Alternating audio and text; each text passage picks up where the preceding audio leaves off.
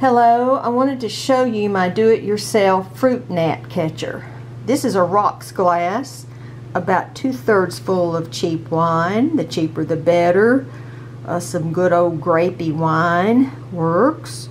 And all I did was fill it up 2/3 full. And anyway, you stretch your Glad wrap, saran wrap across the top tight.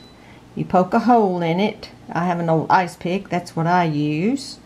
And then I secure it with plain Scotch tape around the side. Now you will have to change your wine out about every 7 days or so because the wine sort of loses its attractant factor. Now, I have 2 gnats in there right now. I'm not sure you can see them.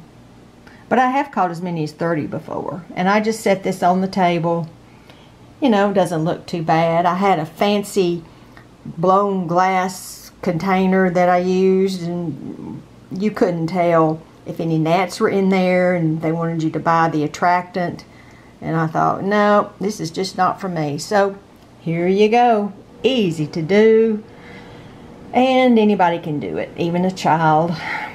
Have a good day. Goodbye.